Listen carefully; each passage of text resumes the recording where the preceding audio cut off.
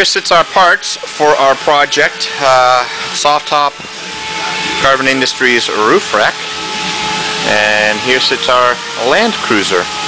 We're excited to work on this. This is a great truck, great color I do think as well. So what we're seeing here is the work being performed for the soft top first, and what we're doing is putting on this soft top. It is a best top super top. It's called a snapless top because it works off a tracking system. You can see that we've bolted on these guides, brackets, channels.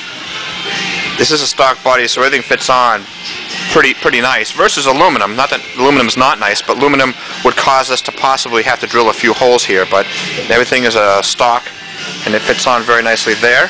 It caps the top of the quarter panel very nicely. You can see that.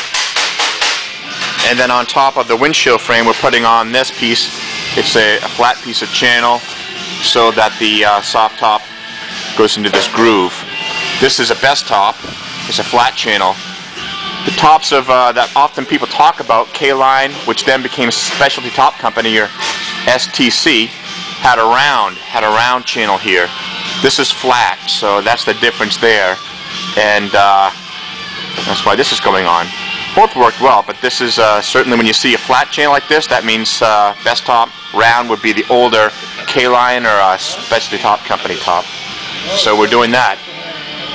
There's a few other things that we're going to be doing to this truck to get it, in order to get it ready to go. We'll be doing an aluminum tailgate, painting that and putting that on.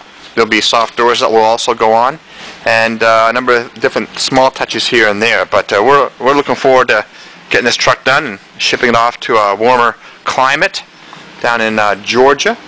And so watch the videos as we start to do the installation, the completion of this great Land Cruiser.